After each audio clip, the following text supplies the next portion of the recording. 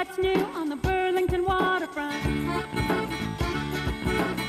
Hey, now it's happening at the waterfront on Lake Champlain. Whatever the weather, there's so much to do on the new waterfront, the Burlington waterfront.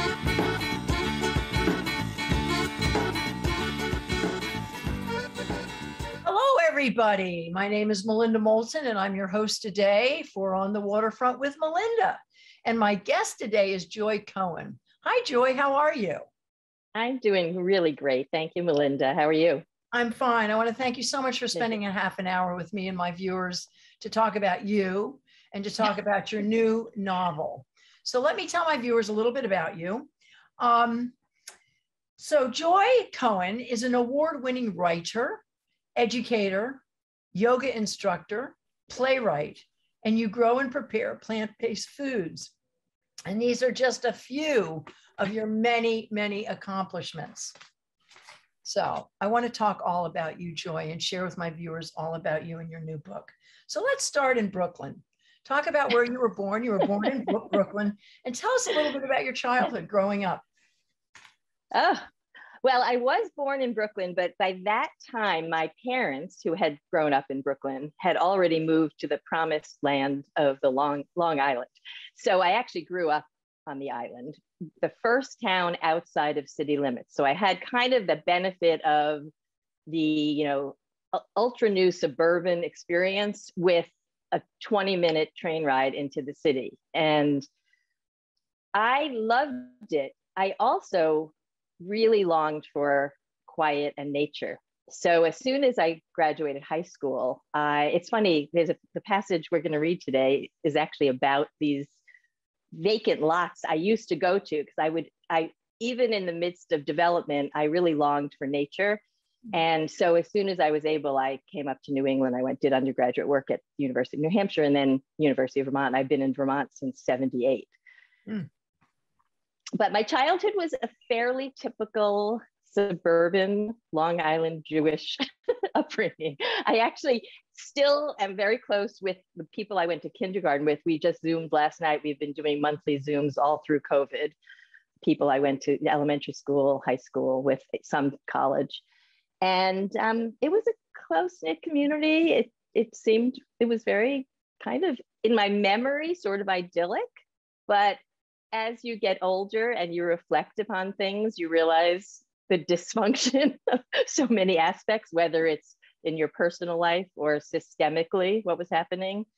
So that was kind of the basics of my childhood. So a typical upbringing. Well, listen, I'm sure that you could share with us the person in your life who most inspired you to become the woman that you are today. Who would you give credit to that? Oh my goodness, that's such a difficult question, because I think there were many. Well, I had very strong women in my life, my mother and my grandmother. I had other grandparents, but I was mostly close with Grandma Eva, who was from Poland. And she clearly had suffered a lot of difficult times, left Poland when she was 17, never saw her family again, had to leave the pogroms. And we never really knew what she had gone through exactly. I mean, we had ideas. So I think her resilience and strength in face of the challenges, coming to a new country, not speaking the language, being extreme poverty, losing her husband early. My grandpa Joe, who was her husband, died while my mother was pregnant with me. So I'm named after him. My Hebrew name is Josepha. And I never knew him, but he was young. He was 63 when he died. And then she lived till, I think, in her 90s. So just kind of all of the things that particularly strong women go through and just cope with and thrive, really. I do want to give a shout out to two other things. One would be my teachers.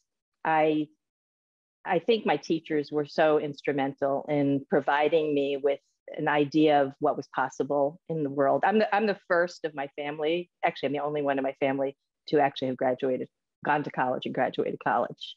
My mom was second generation American. And they didn't know. They didn't know about academia. And I'm kind of I call myself a recovering academic overachiever. So I do think my teachers all the way from elementary school, I have incredible respect for what they did, the librarian in my elementary school, and some really amazing teachers through high school.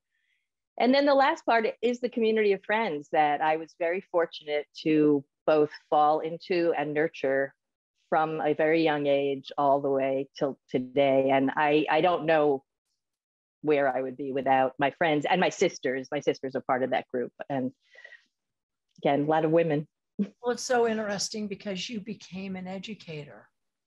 And the teachers in your life were really instrumental in that. So you are an educator, and you taught science to grade school children, and you also taught at UVM, and you are a yoga teacher. So you're an educator. And I was certified K to 12 science and K to 12 art. I spent the last 14 years teaching art at Hunt Middle School in Burlington. I never intended to be a teacher, ever. It was not even part of the things I fantasized. All I really ever wanted to be from a young child was an actress.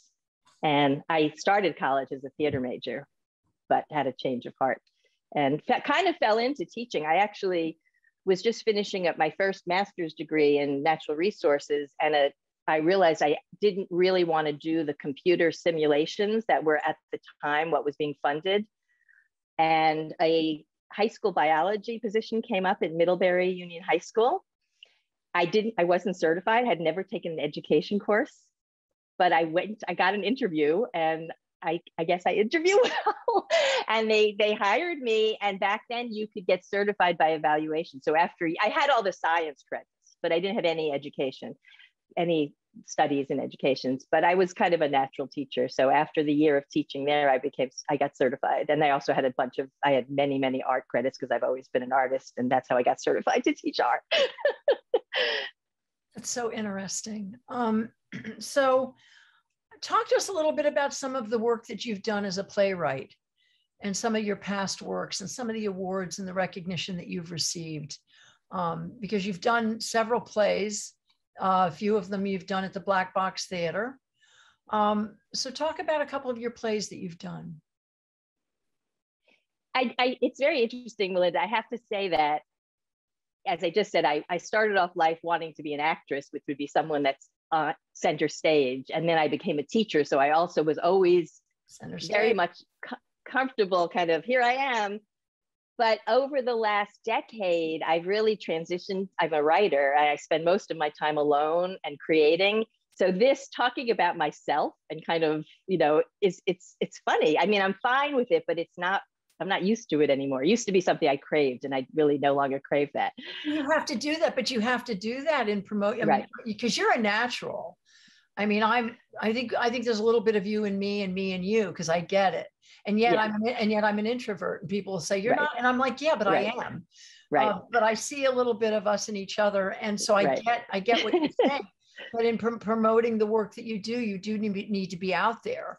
Of course. So I would love you to just talk a couple of seconds about the plays that you've written, because this is your first novel. This is your breakthrough novel. It's my debut novel. But you are a playwright, and that ties into your desire to be an actress. Well, it started off, actually, Stu McGowan. He was my business partner. I was developing a program for the National Science Foundation called the Grow Lab program. It's teaching hands-on science through hands-on gardening. And I had very randomly met this very dynamic man, and we were looking for a video producer to do our educational video. So I hired Stu, and then we worked together on those videos and decided to start our own video production company. So I left teaching. We had our video production company, which was all educational videos around the country for places like the Department of Education, U.S. Department of Education, and the National Science Foundation. And our tagline was videos made for, by, and with children or kids, and which was very unusual back then, because this is when you had big video cameras. So we trained kids how to use the video cameras. It was way before cell phones.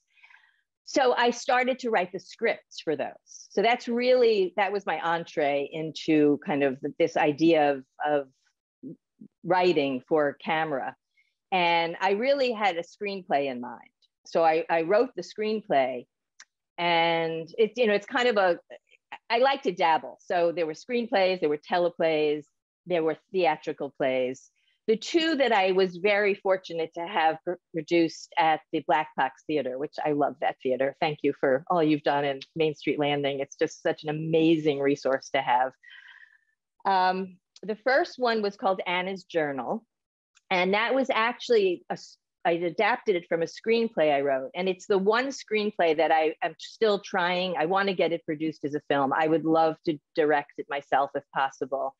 It's a story that, but all of my pieces, pretty much everything I write, go back and forth between two time periods. And I do that on purpose, both because I'm fascinated with different time periods. And also, I just love to show the parallels between different time periods. It's kind of like, not to get into politics, but when everyone was so up in arms about our last administration, yes, horrific things happened. But I, as you, lived through Nixon Agnew, when they were very similar, Kent State, all of that kind of stuff. So there's been a divisiveness. And I think it's important to understand historically that this has been the way the world has run. And we do then survive and move through it. So Anna's Journal takes place in the weeks following 9/11. And it's a story about a young Jewish girl in Vermont, rural Vermont, who has a very intimate connection with a young Black Muslim teenager. And what their individual story does parallel to what's happening in the world with Islamophobia and everything that happened right after 9/11. In addition, the young man has a website, which was also pretty new back then. And he is trying to develop a website about tolerance and human social injustice. And he starts to find out a little bit about Anna's grandmother. And through a lot of research and a lot of evidence, he uncovers what he believes is the truth, that the grandmother is actually Anne Frank, who never died. And there really is, it was all based on real evidence because they never found her body. So that's underlying is this fantastical component of the story. So it goes back and forth. And I'm thrilled. I had to send the screenplay to the Anne Frank Foundation, and they gave me permission to use Anne Frank's dialogue in it. So we have scenes of Anne Frank speaking with her. I know I'm getting goosebumps just by looking at you, with her diary, with Anna today, with her journal, and kind of the parallels of that. Fascinating. For my viewers out there, I'm talking to Joy Cohen, who is an award-winning writer, educator, yoga instructor, playwright. And we're going to move now into your new novel, your breakthrough novel, entitled 37. Here it is. And I want you to briefly tell our viewers about this book that you've just released on October 1, and it's getting rave reviews and is highly acclaimed. And I want you to just share quickly with our viewers about your new book, 37. Thanks so much, Melinda. And if I could I just really want to quickly also just mention that I was commissioned to write a play about Burlington's Lost Shul mural, that if people don't know about it, not about just about my play, but about the mural. It's an incredible piece of history, international history, that is right in Burlington. And I was incredibly fortunate to be commissioned to write a play. And that was the other play that was at the Black Box Theater. So we can talk about that. Well, and I think that they've removed it and restored it. And right. Madeline was involved. She called me up about it. And so, yes. So I just wanted to make sure people knew. Thank you for that. Sure. Well, this novel, I don't know how much time I have to kind of give you the backstory, well, but we have about 16 minutes left, and I know I want you to read something from it. Okay. So, and I have quite a few other things that I want to cover with you because you're fascinating. But if we go over, I don't care. You deserve it. You deserve it. So go for Well, it. I'll tell you what, we can basically, the novel is about a woman who is at a crossroads in her life. Her mother she's in her 50s. Her mother had just died the year before. She had a kind of cold and relationship with her mother. Her father, shortly thereafter, came down with Alzheimer's, so he's really not someone she can communicate with. Right after the funeral, her brother, who was her closest confidant, kind of cut her off. She doesn't know why. Her only daughter is living abroad in Spain, and she is divorced. So and her job as a local reporter is feeling unfulfilling to her. So she sets out on a journey to both try to find out what was going on in her family, what was happening with her mother, why her brother has cut her off, and just to try to find herself. And for some reason, she keeps running into characters, events, stories that happened in the year 1937. And she decides to write a short story about this particular story and the characters. And so embedded in the novel, and it is fairly a unique structure. My publicist is calling this inventive fiction. Literary fiction.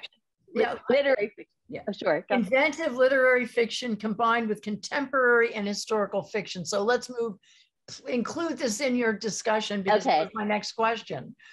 And they call it Cloud Atlas meets Eat, Pray, Love. So the thread of the novel is a contemporary, like a woman's self-discovery, like Eat, Pray, Love. But the short stories are all literary fiction. So there are 9 short stories embedded in the novel that take place in different locations around the world. Palestine, because this was 1937, Tibet, Chicago, the Lower East Side of Manhattan, and Vermont, and others.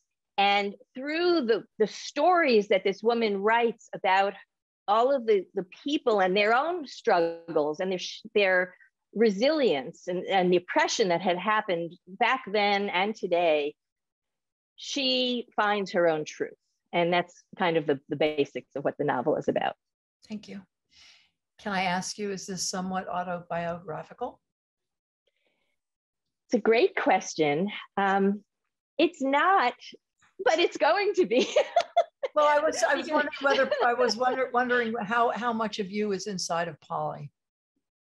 There are little snippets. Of course, as a writer, as an artist, I'm also a visual artist, but as just a creative person, I find that the more I stay present, the more I observe. I take in so many aspects of the world that are taken in through my senses. So I'm always aware of the light and how it's hitting something. I'm aware of a snippet of conversation I hear. And I have a pretty good memory for that stuff. And I also keep gobs of notebooks. So the things that come out in the story are certainly pieces of either things that I experienced myself or that I observed. The character herself is not very much like me, although close friends who have read it said, "Oh my God, I was cracking up at that part. I could just hear you saying that, Joy." And I don't think of that, but of course, I'm writing it, so it must be somewhat me. So would you like to read from your book a snippet? We found on page 101. It would be an honor. I'd love it if you could read from your book for my viewers. Okay. Thank you. Thank you. And this is part of the thread of the novel, not the literary fiction in the short stories. I made my first pinhole camera when I was about 8. The cardboard inserts from Dad's dry clean shirts were just the right size. We lived in a new suburban development, and I'd go into the nearby vacant lots, the ones that hadn't yet been covered with raised ranch style number 3, brick siding instead of wood, and a lawn thick enough to erase the owner's memories of the gray urban past they thought they'd escaped. I'd take my notepad, invisible ink pen, and Dad's Lycoflex. He had bought me a Brownie Fiesta, but I quickly outgrew it. Along with my pinhole, I took artsy shots of weeds growing out of the asphalt, or action shots of our pet tabby stalking the crickets. I used to pretend my neighbor, Mr. Goldblatt, was a tribal chief. I wanted to enter the life photography contest with the shot I got of Mr. Goldblatt kissing Mrs. Goldblatt in her floral muumuu, a real Aboriginal moment. Mom wouldn't let me. One evening, I hid behind the fence and took pictures of Chief Goldblatt grilling lamb chops in his low-slung cabana shorts. He caught me snapping the camera and chased after me, yelling, "Anna Stern, get the hell out of here." I tripped and broke my front tooth on the concrete curb and went home limping, proud to show off my hardcore field correspondent wounds. Mark was ready to go kick some butt, and I was ready to follow him, but Dad held him back. I couldn't tell if Dad was angrier with Mr. Goldblatt or me. Mark did a clumsy juvenile war dance, and the harder Mom tried not to laugh, the louder her snorts became. She looked at him with complete adoration, and as usual, he didn't seem to notice. Mom was oblivious I was hurt, but it didn't bother me. Blood was still dripping from my chin when I told them I'm glad it happened, and I was. That was when Mom started calling me Polly, short for Pollyanna, Anna being my real name. It wasn't until years later that I realized she was using the name of that sweet, optimistic little girl in a pejorative sense. Dad gave me a copy of the classic for my 11th birthday, the year I was the same age as the fictional Pollyanna. That night, I braided my hair and put Mom's eyeliner on my face as freckles. Mom, Dad, and Mark were sitting at the table when I theatrically marched into the kitchen, misquoting Porter. When you look for the bad in mankind, expecting to find it, you surely will. Right on cue, Mom replied, when you look for the good in mankind, expecting to find it, you surely won't. Oh, Lainey, that's not nice, Dad said. It's true, though. Mom, Mark admonished. She'd listened to him. In true Pollyanna fashion, I ran over and hugged Mom. It's okay, I know you don't mean it. She didn't hug me back. Powerful. Thank you. Thank you for that. Thank you, Melinda. So share with our viewers how long it took you to make 37 and what was your inspiration to do so? Was it because of the 4 years that we endured with our politics that had you go back to this time in history? What was your inspiration and how long did it take you to write it, Joy? Well, what happened was I was going to the Dominican Republic on vacation with my then husband. And we went and we loved it. And we thought about buying a place there. So there's actually a whole story, one of the stories, Shibboleth, in the book, which I was going down, we were going down there, and I started to wonder if there would be other Jews in the Dominican Republic, which was kind of odd. I mean, I've been living in rural Vermont. It's not a very big, not like I grew up in a close-knit Jewish community, but I just started to wonder about it. So kind of what I usually do, I just do some research, and I found this just fascinating story about a community of Jews that had left Eastern Europe when they were being oppressed before the World War II broke out. And at that time, Trujillo, who was one of the world's worst dictators, accepted Jewish, he was the only world leader. Even Roosevelt wouldn't accept Jewish people in, but he accepted Jewish men. And it's a whole longer backstory. And if you read the book, you know. I did. And it was basically to breed with the people so that exactly it would make them whiter.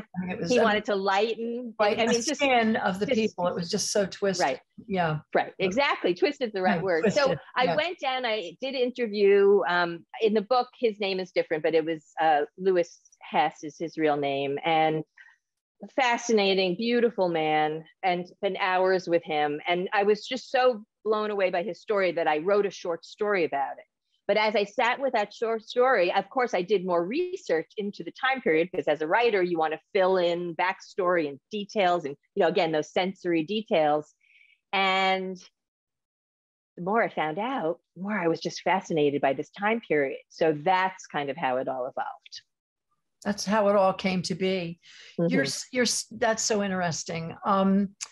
Your style of writing is entertaining, instructive, and illuminating. So do you believe that your training and years as an educator helped you to define your writing style?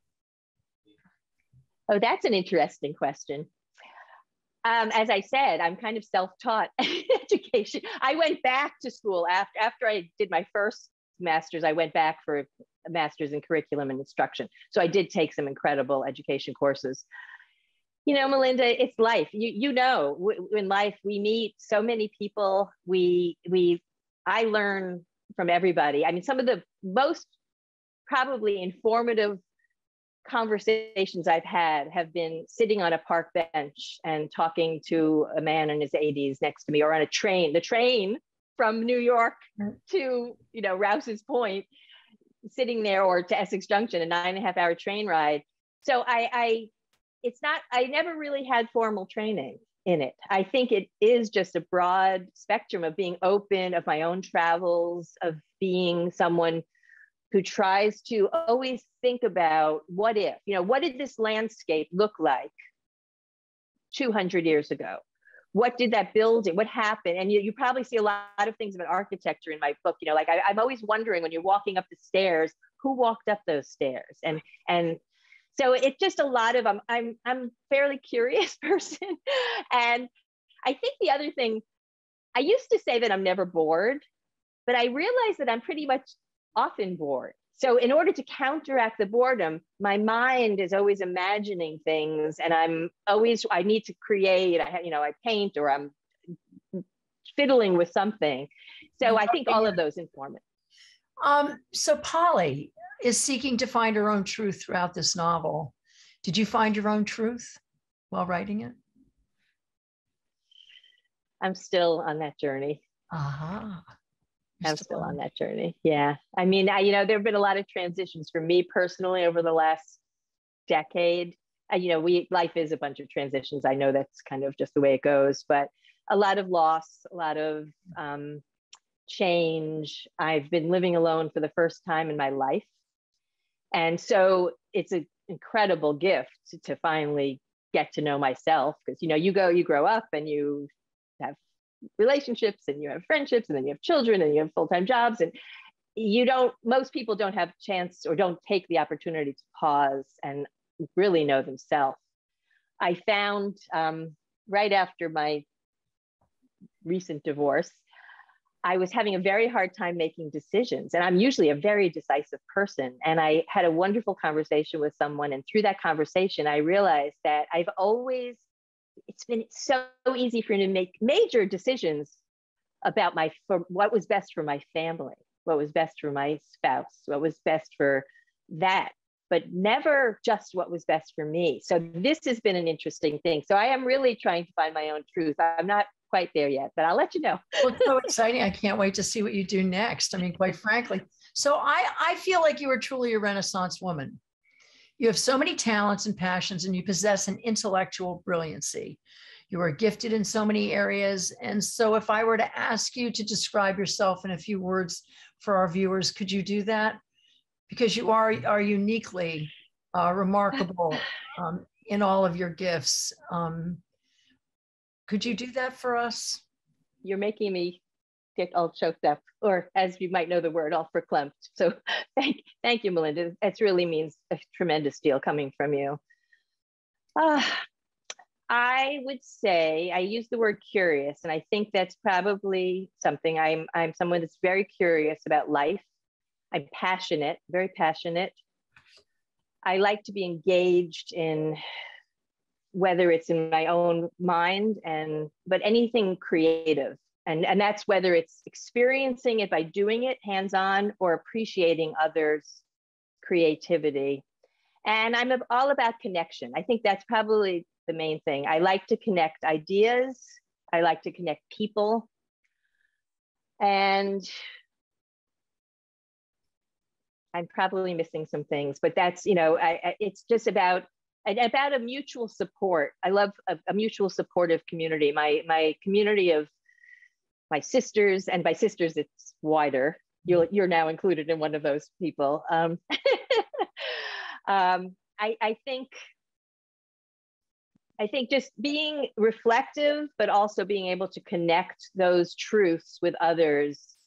We have a very short time on this planet. I'm realizing it the older I get, and I don't want to waste time with not that of course, I feel deeply sadness and loss and all of those things, but that's part of the human experience. And I will get back to it. I think that's one of the things I was trying to do in this, was just show that the human condition, no matter who we are, no matter what time period we lived in, no matter what culture we're from, we share this human condition of just trying to be the best person we can be and create a life that's, we lead with love. To me, it's the simple: lead with love, lead with kindness, and just do the best we can given the knowledge we have in any moment.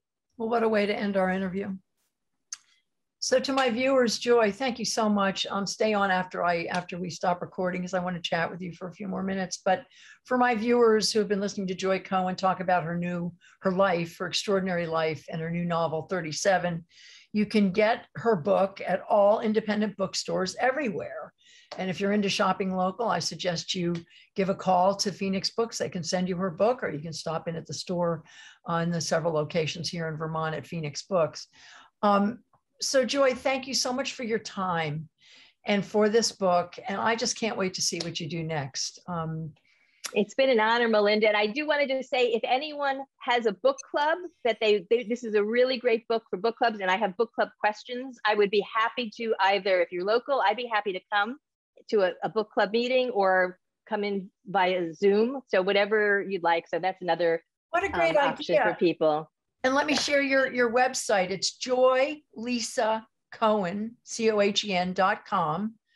And so go to Joy Cohen's website. And you can also at guernicaeditions.com, which is the publisher of your book, GUERNICA editions, EDITIONS.com. Visit those two websites to learn more about Joy and her work, and about her new novel, 37. So Joy, I'm going to go back to our view where we can be together so that I can see you.